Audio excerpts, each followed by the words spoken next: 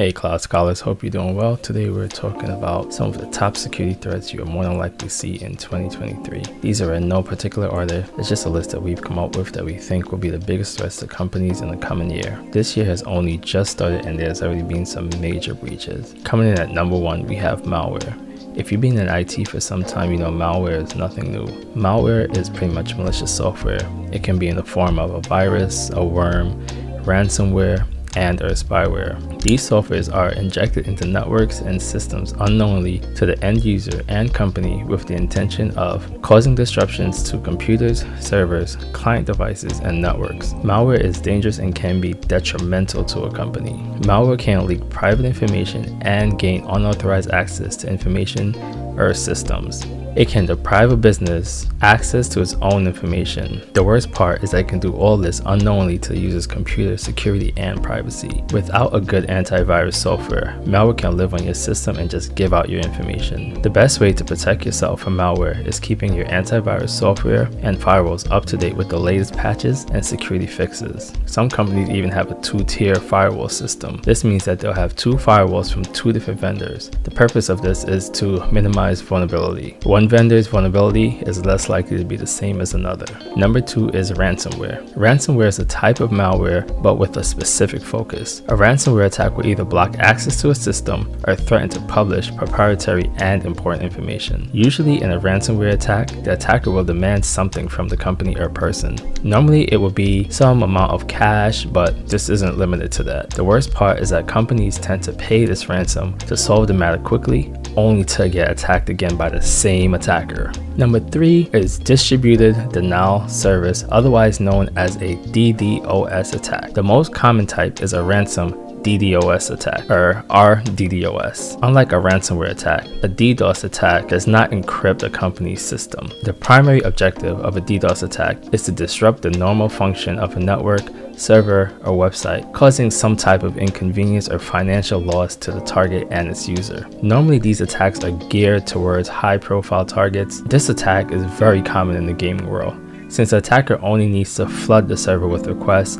to overload the services running on it. There are various methods to defend yourself against a DDoS attack. This includes over-provisioning of your network and server resources. Over-provisioning can help to ensure that the target system can handle the increased traffic during an attack. Another way is filtering incoming traffic to block malicious requests and only allow legitimate traffic. You can also use a traffic management system to distribute the incoming traffic across multiple servers, thus reducing the load on any one system. This kind of goes hand in hand with provisioning. One example would be like using a load balancer.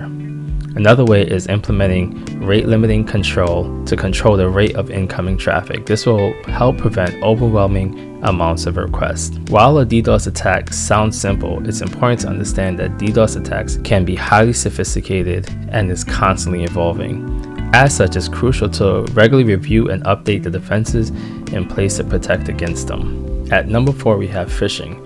Phishing is one of the oldest methods of cybersecurity threats. Phishing is where an attacker deceives or tricks a person into revealing sensitive information. The most common is either via email, fake websites, or ad links. Normally the email will include some link that will redirect the user to a fake website or download. Once the virus is installed into the system, the attacker then has access to your system. Most people get caught by clicking on like the first link that comes up when they search something using Google or some type of search engine. The link that's in the very top of the page when you search something that normally says ad next to it, yeah, you probably don't want to click on that. Attackers will take the time to completely mirror a website to the point where you think that you're entering your credentials into a legitimate online form. It's good for a company to kind of have like annual training for employees that educate them. Some companies go as far as sending out their own fake emails to see how many employees click on the links inside or respond with the requested information. Normally, the employee that clicks gets rewarded with having to go to security and data breach training. At number 5, we have IoT. IoT stands for Internet of Things. It refers to the interconnected network of physical devices, vehicles, home appliances, and other items embedded with electronics, software, sensors, and connectivity, which enables these objects to connect and exchange data. The rapid growth of the Internet of Things has led to an increased number of connected devices. This in turn has led to a number of security risks. Some of the most significant IoT security risks include insecure device management. Many IoT devices have weak passwords or other vulnerabilities that can easily be exploited by attackers, making it easy for them to gain unauthorized access to these devices. Data privacy. IoT devices collect and transmit a large amount of personal and sensitive information, which can be intercepted by hackers if proper security measures are not in place, which makes data privacy a major security risk. IoT devices often connect to unsecure networks, making it easy for attackers to intercept sensitive information or launch attacks. It's important for individuals and organizations to take steps to secure their IoT devices and networks, including using strong passwords, securing their networks, and regularly updating software to address known vulnerabilities. At number 6, we have data poisoning. Data poisoning refers to the intentional corruption or manipulation of a dataset in order to produce inaccurate or misleading results. This type of attack is a form of adversarial machine learning and can have serious consequences in various fields such as finance, healthcare, and security. In data poisoning attacks, the attacker injects malicious or corrupted data into the training set of the machine learning algorithm with the goal of changing the behavior of the model. The biggest issue with data poisoning is that the attacker will start by manipulating the data in a way that is not easily noticeable. They will make small, gradual changes that are difficult to detect. Once the model has been trained on the poisoned data, it will make incorrect predictions or take incorrect actions. This will lead to significant harm or damage. For example, in a healthcare setting, data poisoning could result in incorrect diagnosis or treatment recommendations, while in a financial setting, it could result in fraudulent transactions or incorrect investment decisions. To defend against data poisoning attacks, it's important to have a robust and secure process for collecting, storing, and processing data. Additionally, machine learning algorithms can be designed to detect and reject data that deviates from expected patterns, and regular audits and assessments of the data and the model behavior can help identify potential data poison attacks. Number 7 are your own employees. Internal employees can pose a significant security risk to a company's network, particularly if they're not properly trained on security best protocols and practices. Some of the most common internal employee security risks are many of which I've already mentioned: social engineering, phishing, malware, insiders with malicious intent, and weak passwords. Employees may be targeted by attackers using techniques to gain access to sensitive information or systems. It is important for organizations to provide regular security training and awareness programs for their employees, to implement strict security policies and procedures, and to implement technical measures such as multi-factor authentication to mitigate these risks. Additionally, organizations should continuously monitor their networks for signs of suspicious activities and respond quickly to any potential security incidents. At number 8, we have cloud security. Cloud computing is becoming a popular option for many organizations, offering cost savings, scalability, and flexibility. However, the move to the cloud also introduced new security risks. Some of the most significant cloud security weaknesses include data breaches. Attackers may be able to access sensitive information stored in the cloud if proper security measures are not in place, resulting in a data breach. Insufficient access control. If access controls are not properly implemented, unauthorized users may be able to access sensitive information stored in the cloud. Malicious insiders. Employees or contractors with access to cloud systems and data may abuse their privileges for personal gain, to damage the company, or to provide information to a competitor. Configuration errors. Misconfigured cloud systems can leave sensitive information exposed and vulnerable to attack.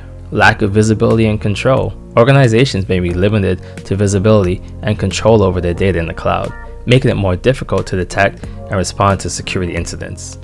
Dependence on cloud service providers. Organizations are dependent on their cloud service providers to properly secure their data and systems, which can result in a loss of control over security if the provider experiences a security breach or fails to properly implement security measures. It is important for organizations to carefully evaluate the security capabilities of their cloud service provider and to implement strong security measures and best practices to mitigate these risks. This may include using encryption to protect sensitive data, implementing multi-factor authentication, and regularly monitoring and testing security controls. Lastly, we have new technology. New technologies often come with new weaknesses that can be exploited by attackers. Some of the most significant weaknesses associated with new technologies include lack of security testing. New technologies are often released without proper security testing, leading to vulnerabilities that can be easily exploited by attackers. Complexity. New technologies are often complex and difficult to understand, making it easier for attackers to find and exploit vulnerabilities. Integration with legacy systems. Integrating new technology with legacy systems can create new attack vectors for attackers to exploit. Dependence on software. New technologies often rely heavily on software, which can be vulnerable to attack if proper security measures are not in place. Inadequate security measures. Let's face it, new technologies may sometimes lack built-in security measures, making it more difficult for organizations to protect themselves from attacks. The rapid pace of innovation. The rapid pace of innovation in new technologies make it difficult for security measures to keep up, leading to a lag in the implementation of security measures. It is important for individuals and organizations to stay informed about the latest weaknesses associated with new technologies and to take steps to mitigate these risks through proper planning, implementation, and management of security measures. This may include regular security testing and audits, implementing strong security policies, and keeping software and systems up to date with the latest security patches. That wraps up our list of the top security threats you'll probably see in 2023. Don't forget to like, subscribe, and click the link below. Thanks for watching.